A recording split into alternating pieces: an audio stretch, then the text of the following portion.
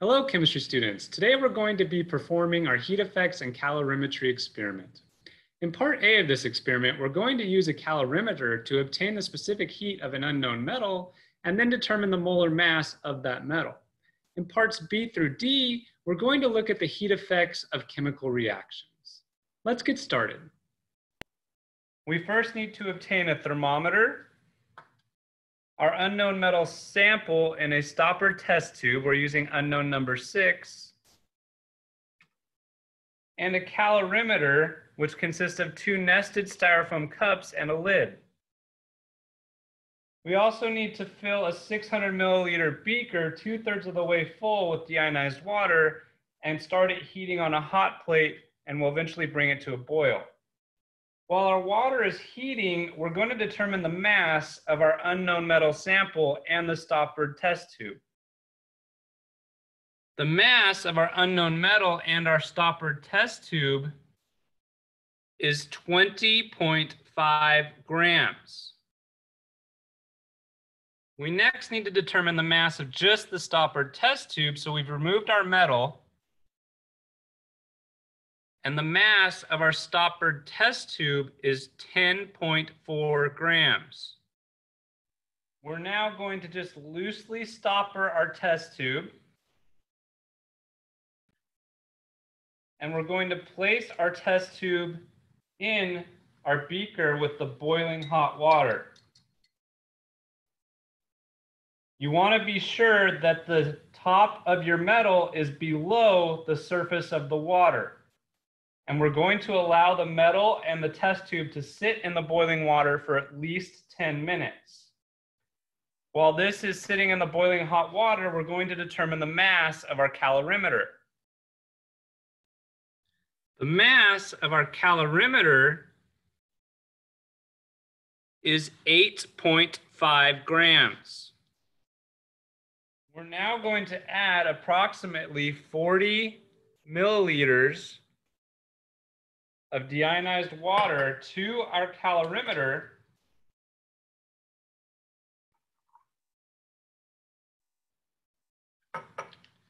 And we'll now determine the mass of our calorimeter plus the deionized water.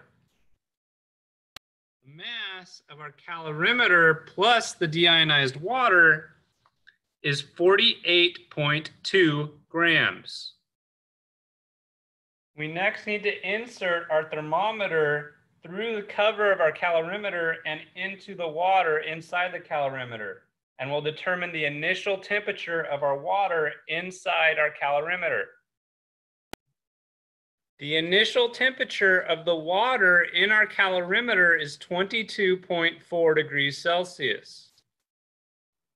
We're next going to remove our stoppered test tube with our unknown metal from our boiling water. This has been boiling for at least 10 minutes, and we're going to add it to our calorimeter, and we'll record the maximum temperature reached by the water inside our calorimeter.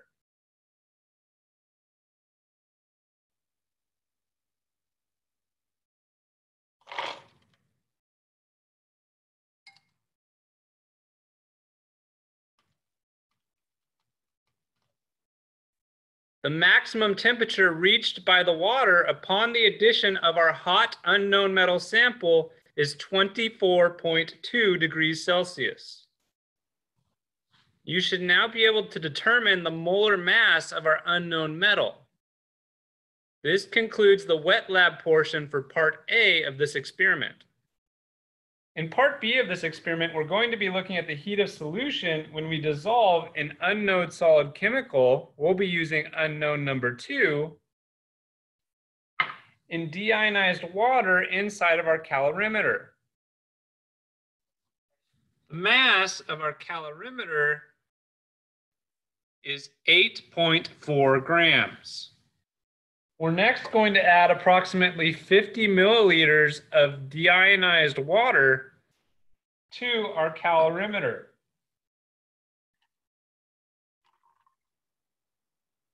And then we will determine the mass of our calorimeter and the water. The mass of our calorimeter and the water is 57.5 grams. We next need to determine the mass of a clean beaker. The mass of our beaker is 66.5 grams. We will now add about 5 grams of our unknown chemical to our beaker. The mass of our unknown chemical plus the beaker is 71.5 grams. Now we will insert our thermometer into our calorimeter and determine the initial temperature of the water inside our calorimeter. The initial temperature of the water in our calorimeter is 21.2 degrees Celsius. We will now add our unknown chemical solid to the water in the calorimeter and determine either the minimum or maximum temperature reached as our unknown solid dissolves in the water.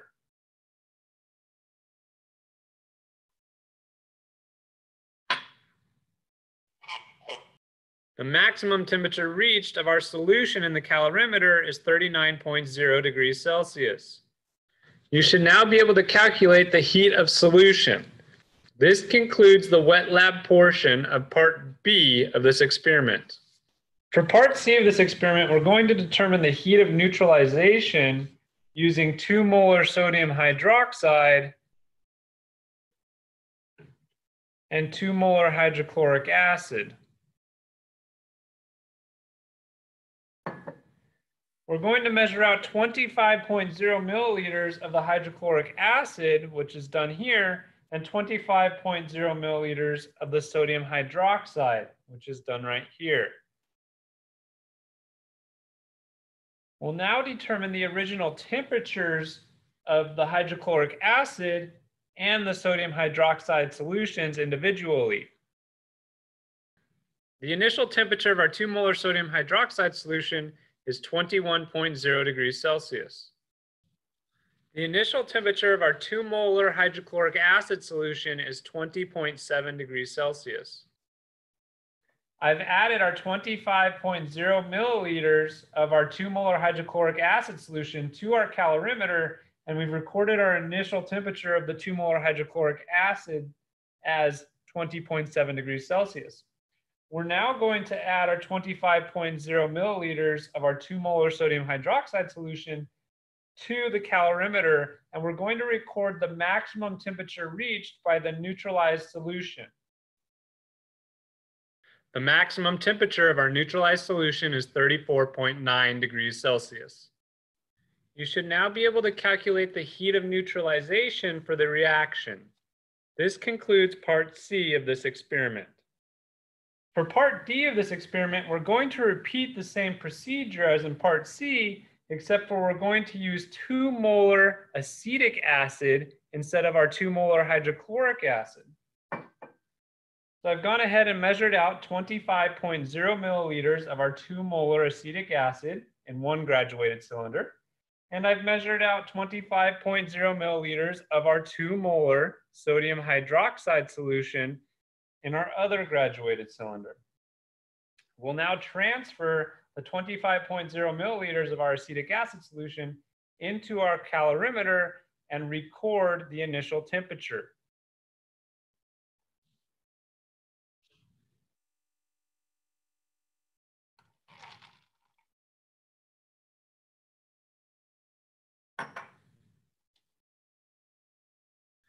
The initial temperature of our 2 molar acetic acid solution is 21.0 degrees Celsius. The initial temperature of our 2 molar sodium hydroxide solution is 21.0 degrees Celsius. We will next add our 25.0 milliliters of 2 molar sodium hydroxide solution to the acetic acid solution in our calorimeter, and we will record the maximum temperature reached by the neutralized solution. The maximum temperature reached by our neutralized solution is 34.4 degrees Celsius. You should now be able to complete part D of this experiment and illustrate Hess's law. This concludes the wet lab portion of part D for this experiment. This concludes our heat effects and calorimetry experiment. Thank you for joining me for this laboratory.